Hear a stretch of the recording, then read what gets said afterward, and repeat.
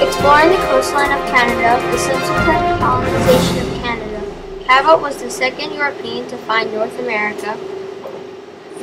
These are the years he explored. In 1461, John Cabot moved to the bustling city of Venice with his family when he was 11 years old.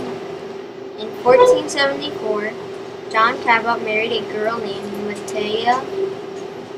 In 1476, after living in Venice for 15 years, gaining experience in trading voyages to the east and Samain ship to obtain Canadian citizenship, and was naturalized on 28th of March, 1476. In 1496, the English King Henry VII granted John Cabot the right to seek islands and countries of the heathen towards the west, east, and north, sailing under the English flag.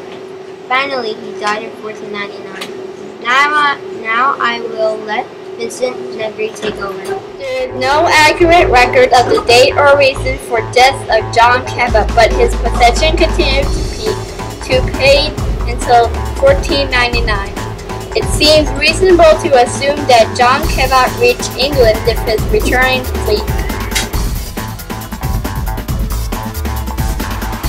From Tyler and Vincent.